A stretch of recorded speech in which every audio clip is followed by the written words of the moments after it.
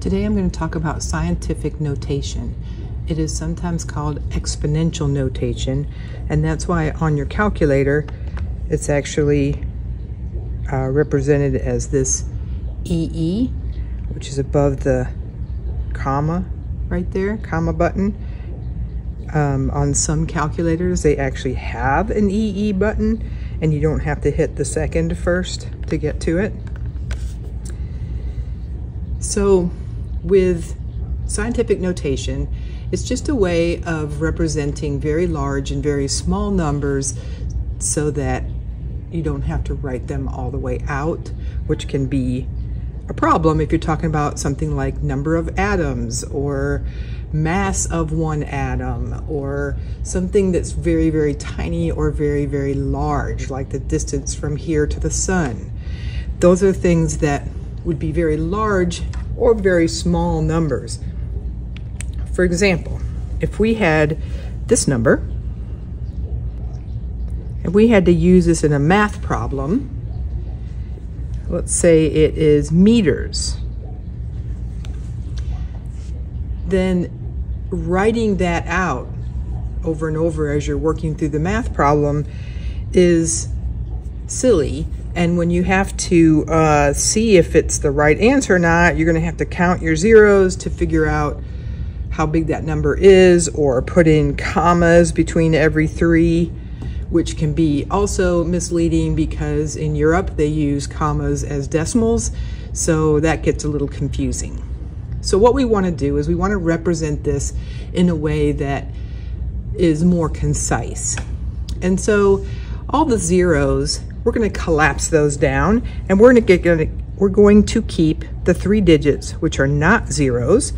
So we're going to keep 6, 9, and 5, and we're going to say it's times 10, and we have to count how many places we move this decimal point. So the decimal point is starting here at the end of the number, and so we moved it 1, 2, 3, 4, 5, 6, 7, 8, 9 places. And the reason that we move it to that space between the 6 and the 9 is because when a number is in proper scientific notation, there should only be 1 digit to the left of the decimal point. So we moved our decimal from here 9 places to this location right here. So that's where it ends up. You want only 1 digit to the left of that decimal. You count how many places you moved it, and since it's a big number, you're going to have a positive exponent, and then your units go after that. So all of this is the same as that number. Let's try a couple of practice problems.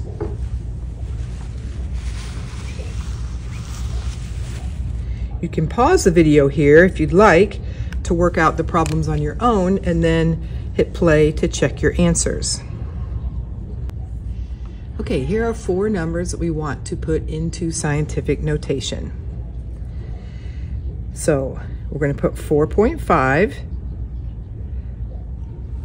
so that we only have 1 digit to the left of our decimal, and then we have to count how many places we have to move it to get it there. So 1, 2, 3, 4 places. So it's going to be times 10 to the 4th power. And if we had a unit on that, liters, kilometers, whatever, we would put that at the very end after the times 10 exponent. Our next number really wouldn't need to be in scientific notation probably, because it's already a pretty small number, but to do what we need to do, we would have 3 times 10, and our decimal starting here, we're moving it 1 place, so it'd be times 10 to the 1st power, which is just 3 times 10, which is 30. 150, again, we want to move that decimal, so it's in such a place that there's only one number to the left of the decimal place, and we had to move it 1, 2 places. So we say times 10 to the second power.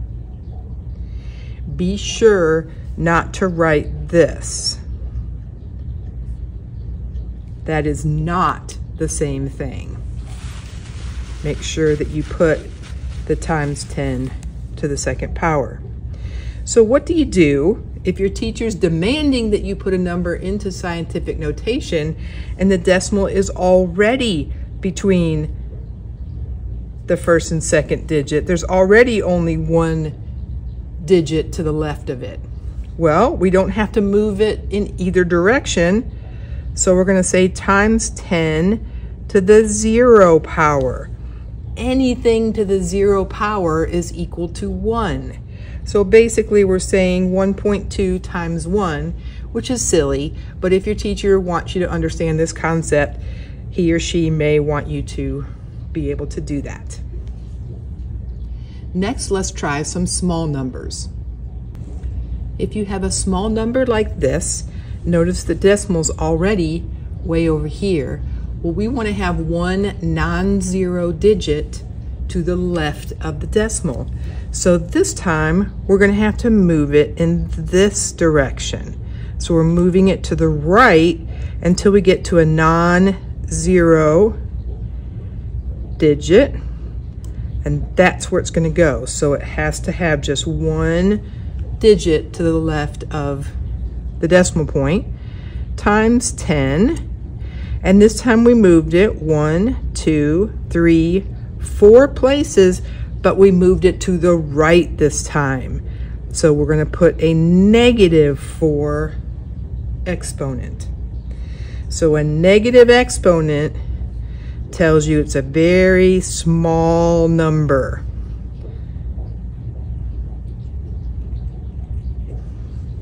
If you have a positive exponent like the first set we did, then that's a very large number. So let's practice a few of these. So here's a set to practice. You may want to pause it here, see if you can figure out the answers, and then check.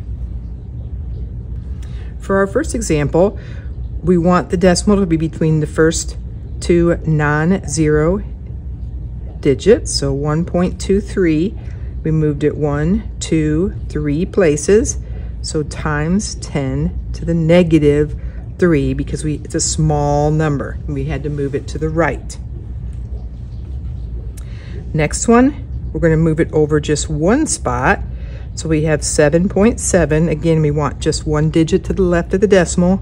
We only had to move it one spot, so times 10, and it's a small number, less than 1, so we moved it 1 in the negative direction.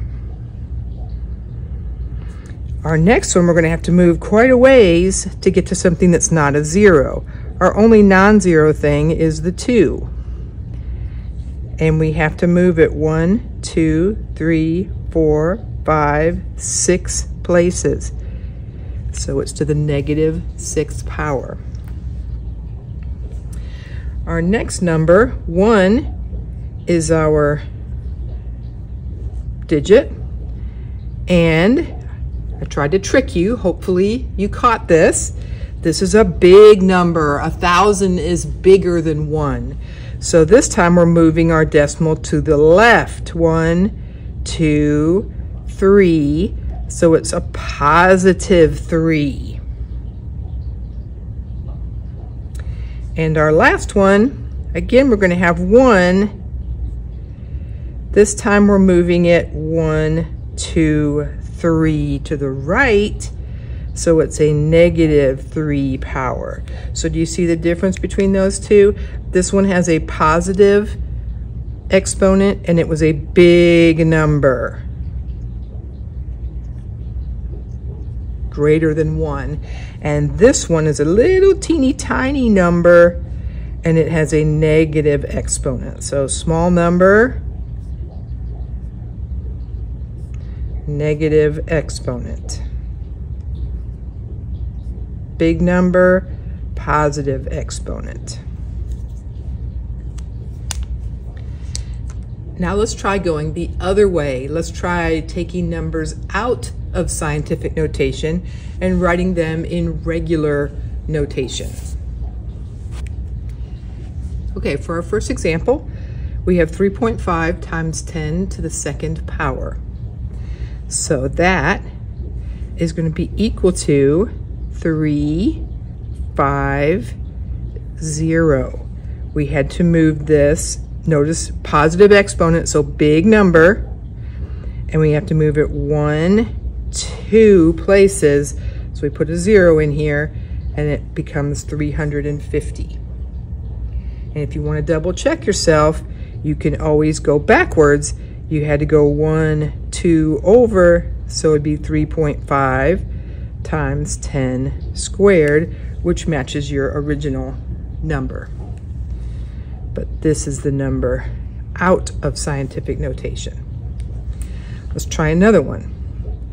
4.1 times 10 to the fourth power. So this time we're going to have 4, 1, that's one place, but we have to move it 4, so we have to move it 2, 3, 4. Notice again, it's a big number because we have a positive exponent.